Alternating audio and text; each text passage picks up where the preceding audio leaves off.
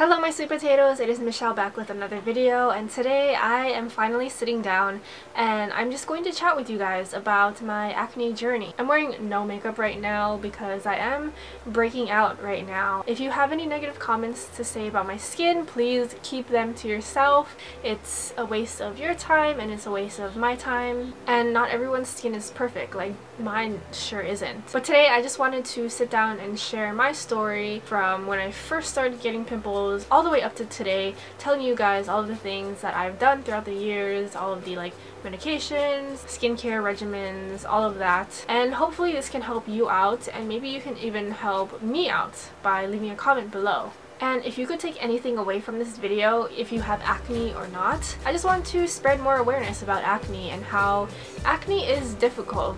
It's kind of hard to understand how acne can affect someone so much, physically, emotionally, and mentally, especially if you've never had really bad acne before. It can really mess with your self-confidence and your self-esteem. There's no one-size-fits-all solution for acne either, and you can't get rid of acne just by simply washing your face more often, as some people might tell you. Everyone's skin is different, and what worked for you might not work for someone else, and I wanted to just share my story and try to help others regain their confidence again, even with a full face of acne. So if you're new to my channel, my name is Michelle and I'm a YouTuber from Hawaii. I hope you join me and my other sweet potatoes by hitting the subscribe button down below and turning on notifications. But anyway, this is probably going to be a very long chatty video, so grab a snack, sit back, relax, and let us begin. So let me first start off by saying that I have very oily, sensitive skin. I've had sensitive skin my entire life, and I have hormonal cystic acne, which I'm pretty sure I got it from genetics, pretty much is what my current dermatologist told me. So that is my situation.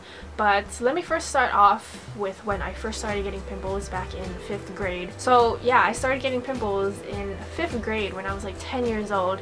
I'm 21 right now, so I have been getting pimples for over half of my life. And you would think that by now I would have found a solution to my acne, but clearly not. Acne is just very difficult, and you can do something to make it go away, but a year later it can come back in full force. Anyway, I had my first pimple in 5th grade, but after elementary school, my acne started to get a lot worse, especially in 7th grade. I got even more breakouts, and most of my breakouts were on my forehead and the front of my cheeks. I remember one time I was in PE class in 7th grade and a guy called out to me, and I remember because I was so embarrassed, but in front of the entire class he said, "Hey, pizza face." I just wanted to shrink and hide because I was just so embarrassed.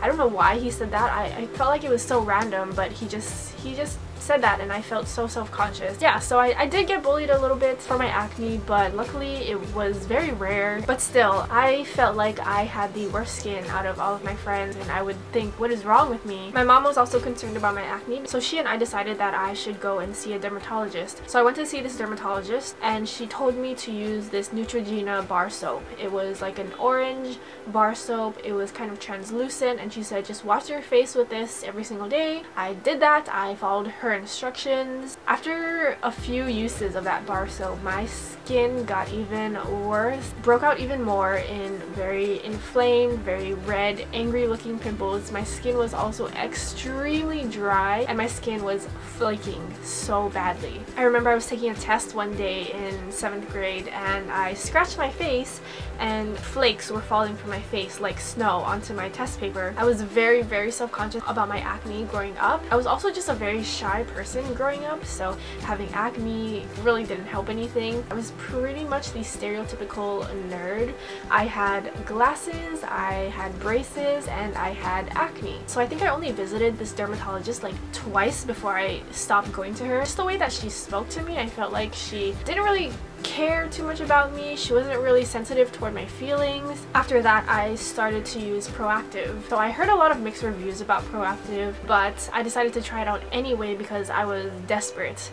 So I tried it out, and it actually worked pretty well for me. So I started Proactive in about 8th grade, and I continued it into high school. All of high school pretty much, I didn't have that many problems with my acne. I think the Proactive was maintaining my skin pretty well because I would get the occasional pimples, and I did get cysts at this time too. So if you don't know, cysts are kind of different because cysts start way down beneath the surface of the skin, and they take a really long time to go away. Here's like the top layer of your skin. The cyst starts like way down deep beneath your skin. That's the kind of acne that I typically had, and it sucked because they would take a really long time to go away. I remember it would take like almost a month for it to fully flatten out. You can't see it, but if you run your finger across the surface of your skin, you will be able to feel the bump. And then for me especially, once the pimple is flattened out, it'll leave a really dark spot on my face where the pimple was, which is pretty much what all of these dots on my face are. They're all hyperpigmentation from past cysts. But I mean, all of my breakouts weren't too bad. Usually I would break out around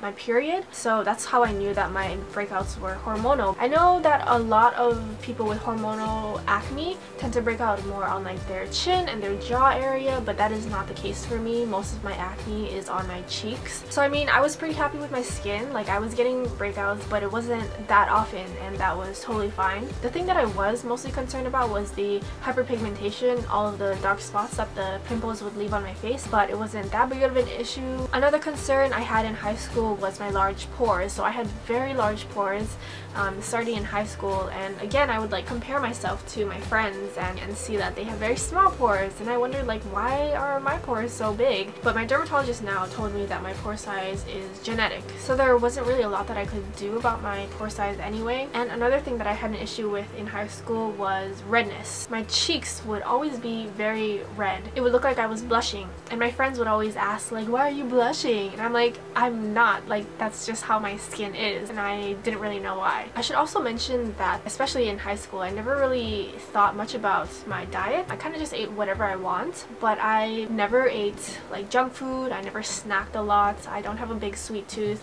I never drank like sodas or sugary drinks. I would drink a lot of water. I got a lot of sleep. I would eat a lot of fruits and vegetables every single day. So just without even thinking about it, I would eat pretty well, I would say. And I also never wore makeup, like ever. I was never someone to really get into makeup. I never wore concealer, foundation, eyeliner, eyebrows, mascara, nothing, not even lipstick. And then after high school, I started college. My freshman year, my acne was doing fine. I was still using the Proactive, but I noticed that at some point I was kind of breaking out a little bit more. So I thought, oh, maybe the Proactive kind of stopped working. Maybe, you know, my skin has gotten too used to it. So that's when I decided I should maybe try something new. Acne Free is pretty much exactly the same as Proactive. It's another 3-step skincare system: cleanser, the toner, and the treatment, but it's cheaper and you can find it at the drugstore. So I decided to try that out, and again, it was working pretty well for me. I mean, I still got the occasional breakouts during the time of month. It didn't improve my acne, but it didn't make it worse. But then in December 2014, this is where all of my trouble started.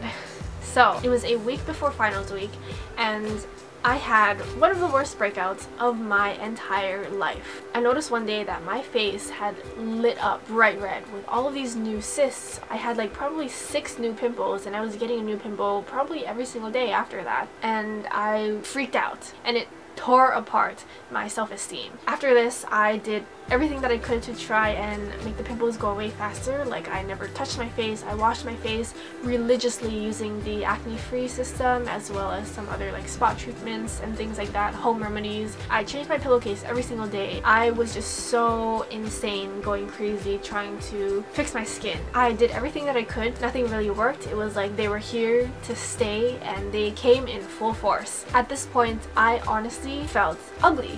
I remember I would cry myself to sleep some nights because of how hideous I thought I looked. So I think looking back, the thing that caused this huge breakout, well, it was a number of things. The first thing is that I was extremely stressed at this time. It was right before finals week. Another thing was that I wasn't really drinking a lot of water. I wasn't exercising like at all. And then I think the biggest thing that might have caused this whole breakout is the fact that I was drinking milk tea, I kid you not, every single day for like 3 weeks. There was so much dairy and sugar in the milk tea. I remember that the cysts took forever. I want to say they took over a month to fully heal. So after that, the new semester started in January 2015, and I made some lifestyle changes. I started exercising regularly because I started taking an aerobics class. That in turn, you know, made me drink more water. I was eating cleaner as well. I remember eating a lot of salads every single day, lots of fruits and vegetables, cut out as much sugar and dairy and junk food. Aerobics also helped me because it helped me to de-stress. I was still using the acne-free system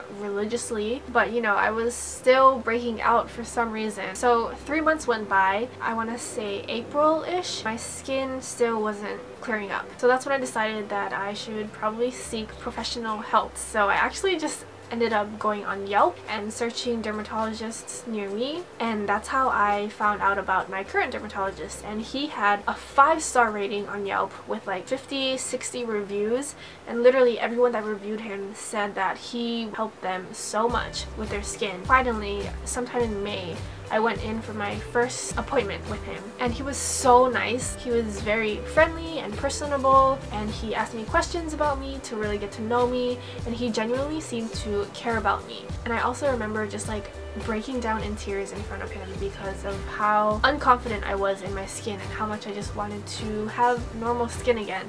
And he understood that completely. So he examined my skin, asked me more questions about my acne and my history and things like that, and he decided to put me on minocycline. I did also ask about Accutane, but he said that, I mean, my acne was bad, but it wasn't so bad where I needed something as strong as Accutane. So he said that minocycline should be good enough for me. And in addition to minocycline, he also gave me a sulfur cleanser and the epidural gel. So my routine at this time was to take minocycline once a day, every day, at the same time, every day. Wash my face with the sulfur cleanser day and night, and then following that, apply the epidural gel to my entire face. On this routine, I remember that my skin did get worse before it got better. So I think a month into it, I had even more breakouts. But after like 2 or 3 months, I think the effects started to show. So that tends to happen with acne and new medications and new skincare routines. For me, my skin definitely tends to get worse before it gets better, and it's very discouraging at first because you think it's not working, but really you just need to stick it out. So it just takes time. And by November that year, November 2015, I was having just 1 pimple a month, and I was so happy with this. I went from getting new pimples every single day to 1 pimple a month. I did still have a lot of hyperpigmentation, a lot of really dark spots on my face, but that was okay. So I went in for another checkup. My dermatologist said that he was going to switch up my medication. He said that if I kept taking minocycline, it might turn my skin gray or something, and I didn't want that. He decided to stop the minocycline and instead put me on doxycycline, and it should still help to control my acne. So I was doing the exact same thing, but instead I was taking doxycycline once a day, still cleansing my face with the sulfur cleanser, applying the epidural gel, and also I started using Finacea, but that was to help fade the dark spots a little faster. But I noticed that after a while of using Finacea, my skin would start to get really itchy. So I called my dermatologist, and he said, you know, it's okay, you can just stop the Finacea because the dark spots will fade on their own anyway. So I did that for the next like 10 months, I want to say, until like October 2016-ish. And looking back, summer 2016 was so good because my skin was the best that it had been since my initial breakout. But then around August 2016, I noticed that my skin was kind of breaking out again a little more than usual. I did stop taking the doxycycline for a while, I want to say like 2 weeks, because I kind of just forgot about it. I don't know why, I was really dumb. And I asked my dermatologist if this would have any effect on my skin, and he said no, it shouldn't. So after that, I remembered like, okay, I need to start taking the doxycycline again. So I did that, and around October, I called my dermatologist again for another checkup and said that, you know, my skin is still breaking out. So they said, you know what, just stop the doxycycline, and when you come in, we'll figure out what to do from there. So I went in for my appointment. In November 2016, I started taking 50 milligrams of spironolactone. Starting November 2016, my new routine was to take spironolactone once a day, continue washing my face with the sulfur cleanser, and then instead of the epidural gel, use Axone. So I was doing this for a month, and then December 2016, I had another major breakout. Huge cysts. They look like warts or like boils on my face. And honestly, I really don't know why I broke out. Maybe it's because I switched up my medication and the spironolactone was like doing its thing, like purging my skin. This was my second time going through a really bad breakout like this, so I was kind of used to it in a way. I think it took another month before the cysts finally healed. It was also hard because I was starting a new position as director of marketing for my club, and I was also an intern for Yelp.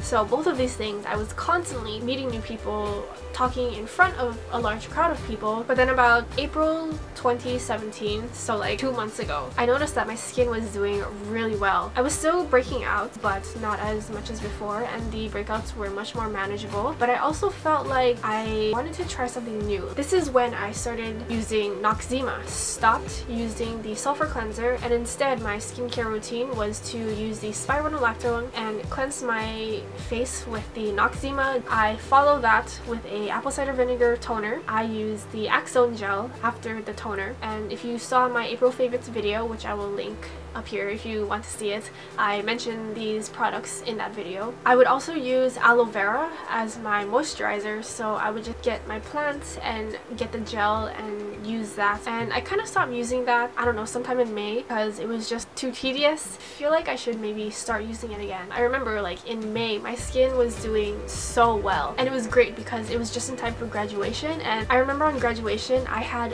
no active pimples whatsoever, so I was like, thank goodness. And I went back in 1 week after graduation. I got another pimple, and it was this right here. So I went in and I said, you know, my skin has been doing pretty well. I am breaking out a little bit again. He said, you know what, maybe we can increase your dosage of spironolactone from 50 milligrams to 100 milligrams. And I said, let's do it. And I did a lot of research before going on the spironolactone and saw that most people take 100 milligrams of spironolactone, but I was first put on 50 milligrams. So I started taking 100 milligrams of spironolactone on May 22nd, not even a month ago. So that is really the only thing that I changed. So as of today, my routine is to take 100 milligrams of spironolactone every single day, and my skincare routine day and night is the exact same. So what I do is use the Noxzema, then I tone my face with an apple cider vinegar toner. After that, apply the Axone gel all over my face. And I might start using the aloe vera just to see again like how it might affect my skin. And every now and then I will use my spin brush on days where I feel like I need a little more exfoliation. But I started breaking out a little bit less than a week ago. I got some new friends on my face. This guy has taken a while to go away, but it's finally kind of flattened out. So let me show you what my skin currently looks like. I have very large pores, but it's pretty much due to genetics, so there's not a lot that I can do about it right now. So I have some redness right here. This area of my face is where I usually break out. So I have 4 cysts right now. I have one here, this large one, and then I have 2 right over here. And there's one right over here as well. Don't have a lot of issues on my chin, as a lot of people with hormonal acne tend to have. And my forehead, besides this little guy, I do have some like little bumps, but I think that's because I've been wearing hats. Yeah, that is my skin right now, but honestly it's not that bad. So that is my skin right now. I mean, it's not the worst, it's also not the best, but you know, I'm learning to live with it. And I think that I got these few breakouts because I increased the dosage to the spironolactone. That's what I'm thinking. It also could be because I haven't really been watching my diet. I've been eating a bit more sugar and junk food, and I've been drinking more. So I don't know. I'm trying to watch my diet, and I'm also trying to cut out as much dairy and sugar as much as possible. I've been doing a lot of research, and I saw that a lot of people said that cutting out dairy and sugar really helped their hormonal acne. So I'm going to try that as well and see if it has any major results. So that pretty much brings me to the end of my video. Thank you guys so much for watching, and if you stayed till the end of this video, thank you so much for listening to me ramble on. And I really hope at least one person found this video helpful in some way, and if you are someone who is going through an acne breakout or something, remember that it takes time, and if you ever feel like you're alone, you really aren't. I know exactly how you feel because I've gone through it myself. People might call you ugly, might say that you're hideous. I've gotten lots of comments like that, especially here on YouTube, but you know, I've been learning to ignore those types of comments because I know me, I know I'm not ugly, I know that I am beautiful even with acne and pimples and redness and scars and dark spots and all that stuff, and so are you. If you have perfect skin, then you know, I'm happy for you, but I'm even more happy for people who have a full face of pimples, struggled with acne for years and years, or just started getting acne and they are finding the confidence to still, you know, go out every day and they don't let acne define who they are. Those are the people that I am proud of, and I'm still learning to do that myself. So hopefully we can just help each other out with that and help each other learn and grow and feel more confident in the skin that we're in. And I hope that you will stick by my side on this journey to clear skin by pressing the subscribe button and keeping up with my videos. You can find me on my social media, all that stuff. But thank you guys so much for watching. I cannot express how much I appreciate your kind words and your support. Remember to stay confident, and I will see you in my next video. Bye!